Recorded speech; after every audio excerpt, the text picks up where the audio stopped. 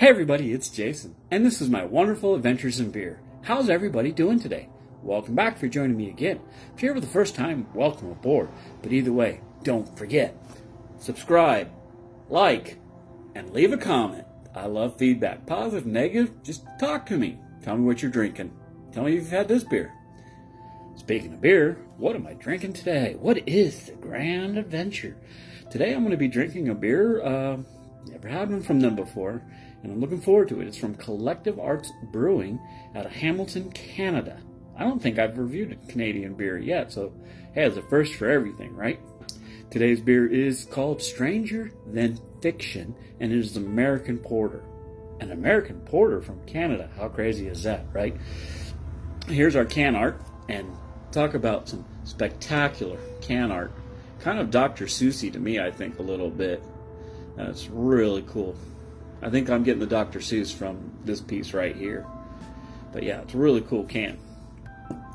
This does clock in at 5.5% with 25 IBUs, which is about the average for a porter on the IBU sense anyways. And porters vary in in ABVs anyways. But so I'm looking forward to it. So let's quit wasting time. Let's drink some beer. Beer. Pardon the droplets that just washed the glass. So let's crack this bad boy open and drink some beer.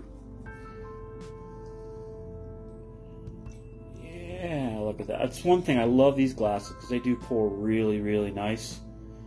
And if you've seen from my past videos, I have a history of pouring bad, right?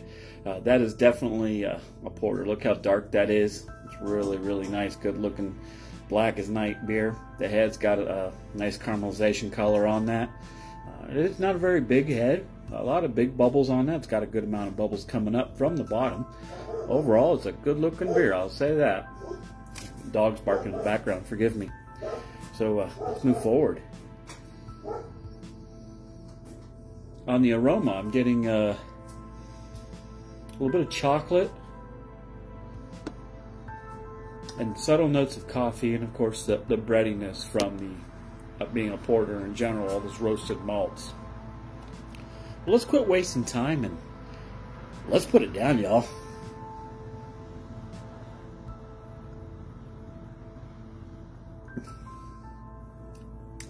Very refreshing, very crisp. It's not very thick, it's very thin. Good flavor though.